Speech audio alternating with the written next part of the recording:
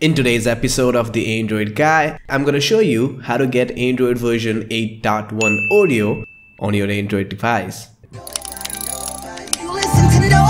Taking trips cause I never tripped on what they said. If you speaking from your heart, naysayers gon' aim for your head. But before we get started, let me show you that my device is currently running on a low version of Android. That is, if I head over to the About Phone section in Android settings, and yup, as you can see, my device is still on Android version 6 Marshmallow. I mean folks, Marshmallow is cool. It certainly looks good. It's very stable. Basically, it gets the job done. But I'm still missing out on Oreo features like better look and performance, advanced notifications, and who can miss out on the picture-in-picture mode, which takes multitasking to the next level. But folks, first of all, if there is an official OTA update available for your device, then your device will automatically download and update over to Oreo. You can do that by tapping on the check for update option in Android settings, and that should pretty much make your day. Either ways, make sure to first update to the latest version of Android currently available for your device. However, if you want to get Oreo before anyone else does, you will have to manually install Oreo on your device. Now don't worry, it's a simple two-step process, only takes about 10 minutes and should work on any device, both old and new.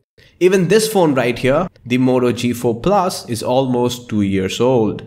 As long as there is an Oreo image available for your device, you can easily update over to Oreo. However, the only requirement for this to work is you will need to flash a custom recovery on your device. Now folks, custom recoveries allow you to safely back up your current version of Android and lets you easily update over to Oreo. You can also root your device with just one tap, install mods, and do a bunch of other stuff as well. To know more about custom recoveries and how to get it on your device, check the links under the thumbs up button. So once you have the custom recovery up and running on your device, we move over to step 1. Find an Oreo ROM for your device.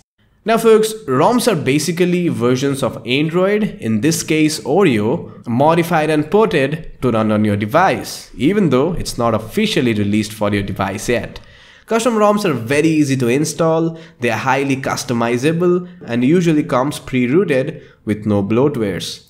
So in order to find an Oreo ROM for your device, head over to the Android settings, open up the About Phone section and write down the exact name and model number of your device, as we will need them later. Also, make sure to back up all important things that you might need later. With the model number in hand, head over to the Google search and type in your device name and the model number with XDA or custom ROM at the end. We recommend searching on XDA forums as 90% of all ROMs release on XDA. Plus, there is a dedicated ROM section for most Android devices. So here is the list of ROMs for my device, and straight up there are a couple of different Oreo ROMs here. Now folks, more or less all of these are the exact same thing. Some are more customizable than others have additional features. So go through the list, check the details, see the screenshots, and pick a ROM that suits your taste. I'm gonna go with the Resurrection ROM right here, which is a really neat looking and a highly customizable version of Oreo. All instructions with details can be found here, so make sure to go through that first. Once that is done, go ahead and download the ROM from here. Now folks, one very important thing to remember is some ROMs don't come with Google apps like Play Store, Maps, etc. So you might have to download Google Apps, also known as G apps, from here as well. Alright, once the ROM and the Google Apps is downloaded and safely placed onto your device storage, we move over to step 2, installing the ROM. In order to install a ROM, first of all, completely turn off your device. Once your device is completely turned off, boot into the custom recovery by pressing a set of hardware buttons. For most Android devices, it's either the power button pressed together with the volume up, volume down, or the home button. So check the links in the description to boot into yours. And again, you will need to have a custom recovery. Once the device is in the custom recovery, it's just 3 things that you'll have to remember, and you will be able to safely install as many ROMs or mods as you want. It's backup, wipe, and install. So first of all, head over to the backup section, and what that does is it creates a complete backup of the current version of Android that your device is on. So later on, if something went wrong or if you want to get back to the older version of Android, you can do that by simply booting into the recovery, then tap on the restore option, and your device will be back to the way it was. So don't forget to create a backup, and for additional safety, take a backup of that backup. Alright, so once the backup is done, next up is wipe. So head over to the wipe section and wipe everything except the storage. And what that does is it wipes the old version of Android to make space for Oreo.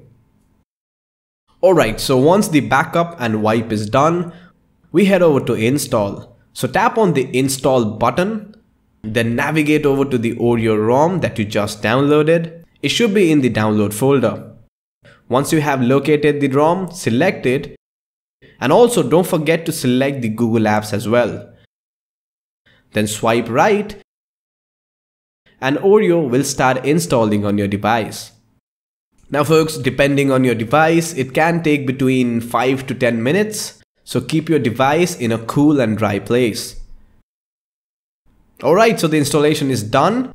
Once Oreo is installed, head back and tap on the reboot button and your device will restart. Now folks, the first boot after installing a ROM might take some time, so be patient.